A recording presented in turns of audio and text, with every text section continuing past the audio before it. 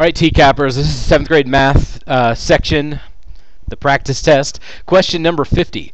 The table below shows the time it takes Jason to complete a bike trail for each week for 4 weeks. If the pattern continues, which expression represents the time in minutes it will take Jason to complete the bike trail in week N? Now, of course, the first section that we're talking about here represents the week. So in week 1, it took him 118 minutes to finish it. In week 2, 116. Week 3, 114. What we're talking about here is the idea that he's getting a little bit faster each time, right?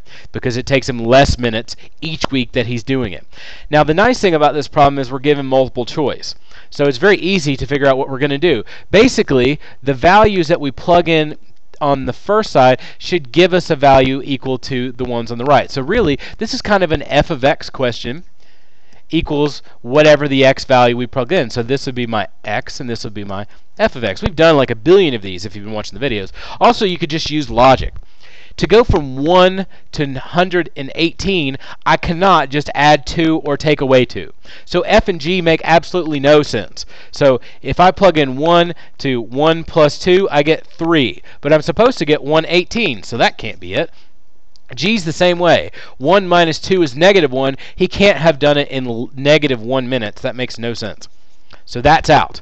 The next option is 2n plus 120, which says I'm going to multiply the number and then add 120 to it. So let's try that. 2n plus 120.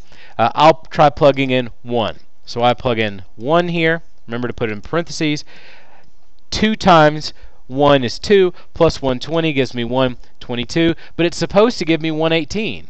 So this one doesn't work either. So my only choice left is J. And let's just check to make sure it actually works. I'm going to multiply. I have negative 2n plus 120. I was getting ahead of myself there. So if I'm going to do I'm going to do 1, I do negative 2 times 1. So I'm going to do negative 2 times 1 plus 120. Negative 2 times 1 is negative 2 plus 120 gives me 118. So when I plugged in this, I got this. That's a good thing. Let's try plugging in 2. Negative 2 parentheses 2 plus 120.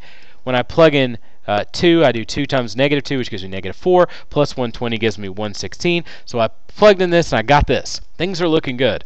Remember, if you've seen in the other videos, you always want to try 3 of them, just to make sure, because we had one that the first 2 worked, the third one didn't. So don't fall into a trap of being lazy about this one.